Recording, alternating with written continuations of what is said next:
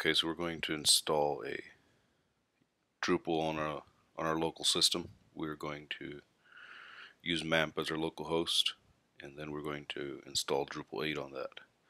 So we just go mamp.info, and we are going to,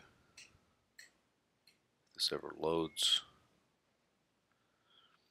Okay, so we're just going to use the MAMP, the free version, the free download. So I already downloaded that. I've got it installed.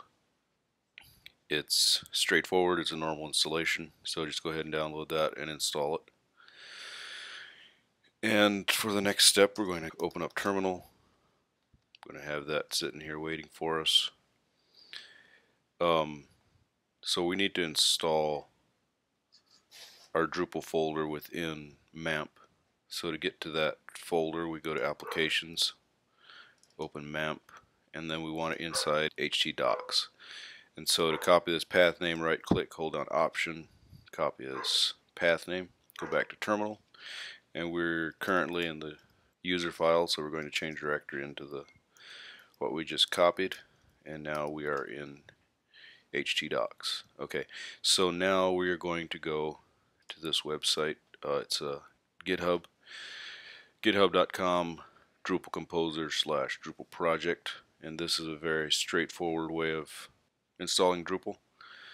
It is a simple way that installs all the things we need to be able to run Drupal. It's a quick installation, and forgot to mention, this is going to be installed using Composer, and I already have Composer installed on my system, so if you do not have that, you're going to need Composer. Okay, so we're going to use this command line, and in this case the some dir here, some directory, is what we want to rename to whatever we want. That's going to be the folder where the Drupal project is stored. And oftentimes when you just copy from here straight into Terminal, it will immediately run the command. So I have a document saved over here, in my case in OpenOffice, and so I'll just come in here and we're going to call it Drupal 8. We're just going to call it Drupal 8, and now we will copy this into Terminal and run that, and make sure you're in the right directory. We're in MAMP htdocs, and then we will copy this in and run it, and we'll let it work its magic. Okay, so while that does its installation, the next step after this downloads is we're going to change directories into the folder we just created with that command. So it's going to be Drupal 8. That's going to be our directory that we're going to copy into, and then we will run this composer require to make sure everything is up to date. It'll download anything else it needs to run properly. So I'd recommend, while you're waiting for that first command to run, go through this Git repository. There's a lot of stuff in here that you should know, so go through and read that. It's a very good description and a tutorial on how to do this.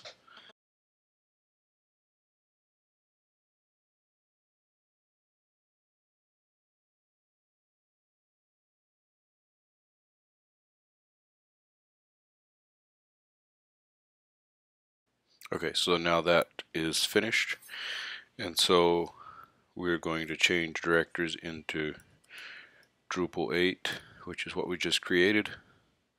And now within this directory, we are going to, I'm going to go back here to my document. We're going to run composer require Drupal / devel, and we'll just copy that over and run that. So this will download any dependencies needed for Drupal 8.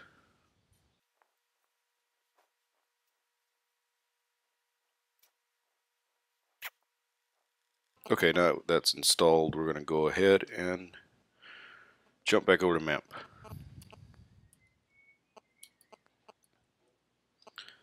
And I just realized I haven't actually opened it, so okay.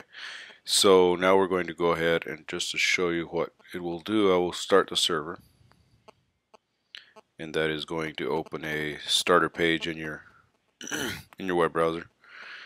And right now we're not going to do anything here, but we do want to go to our localhost, in this case localhost 8888, and so just backspace there, and we're going to run that. Okay, so now here we have our Drupal 8 and our composer.json, but I cannot run the install. So you would go, in this case, Drupal 8 install.php, and that should start the Drupal install. Well, in this case it can't be found. The reason is because MAMP is looking in the wrong place for the root directory. So because it's the free version of MAMP, we have to point it at the right directory. So we'll go into preferences, and we're going to go to web server, and the document group, go select. Okay, now we're going to go, so here we're just going to show you how to get their applications, MAMP, and then we're in htdocs, and here is our Drupal 8. Okay, so Drupal 8 uses web, the folder web, as its root file. So we want to select that, and then we go select. Hit OK, start the server.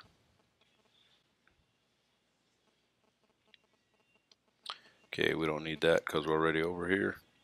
Just simply refresh this. So now that we have that, we're going to go ahead and just start our server here. Okay, so we're going to have to set up a database for our website. So we're going to use, or what I'm going to use, is this amazing instructions here on Drupal.org. I will leave the link in the description. So we want to create a Drupal database. So we go to the MAMP start page and just follow along on this. I will just try to run through it quickly and hopefully seamlessly. So we go to Tools. This is a page that MAMP opens when you start the server. phpMyAdmin, and then you're going to go to the Databases tab. You're going to go Create Database, and you're going to enter a name. So we're just going to go Drupal 8 and make sure that it is a UTF-8, and in this case it's the general CI. You can look at the rest, but use the general CI. Okay, then we go create. Now we look at the left hand column under the phpMyAdmin logo. Make sure our current database is selected. Then we need to go to privileges. We need to update the privileges.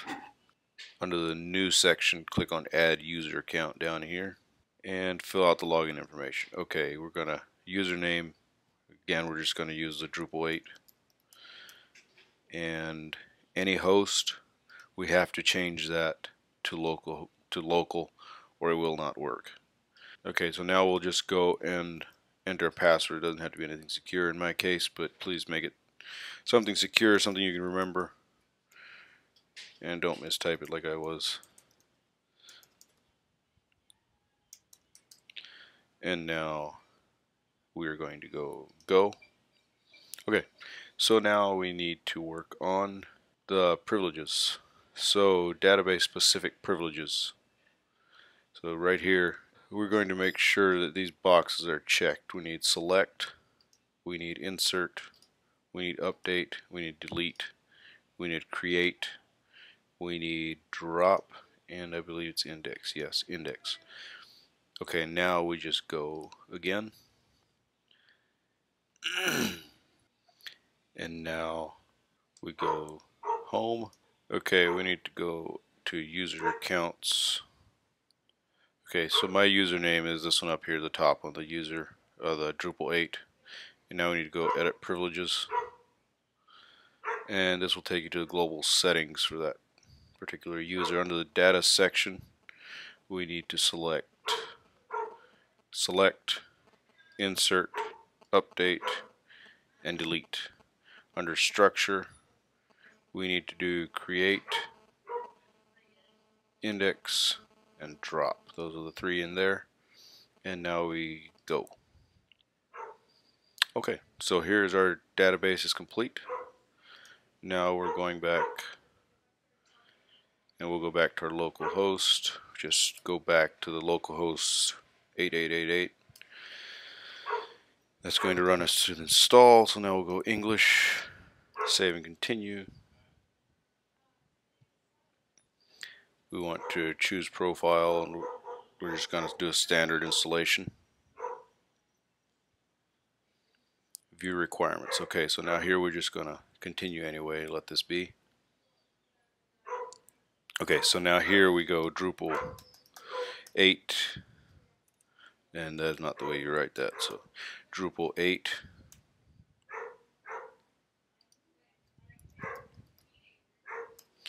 And then we will put in our password, and we will do save and continue.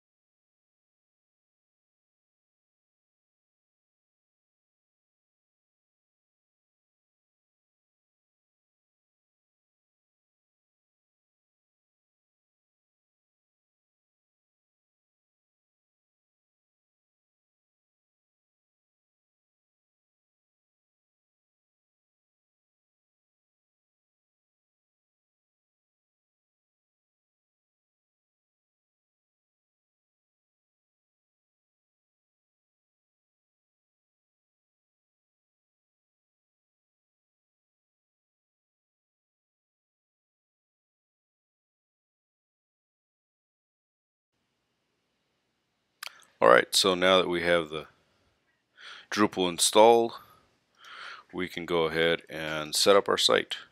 So I'm going to go ahead and just make this what we've been calling it. We're going to call it Drupal 8. And don't hold down shift for that. And site email address. Okay, so now we need to add an email address.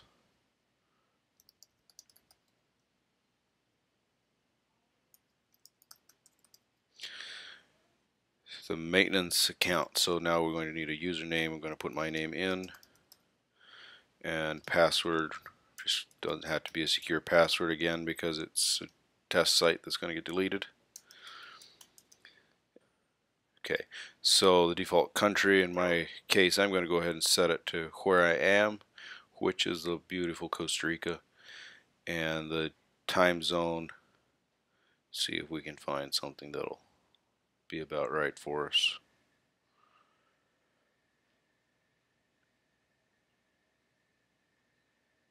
Costa Rica. Okay, we want it to check for updates, and we want to receive the email notifications. So save and continue. Alright, here is our Drupal site. And now have fun, lay it out the way you want. Make it just a fantastic website. And this is, as you can see, it's still locally hosted. I can do everything on here without an internet connection. I can, well, if I've got all my Drupal stuff downloaded as far as modules and stuff, but I'm not going to go into any of the actual Drupal stuff.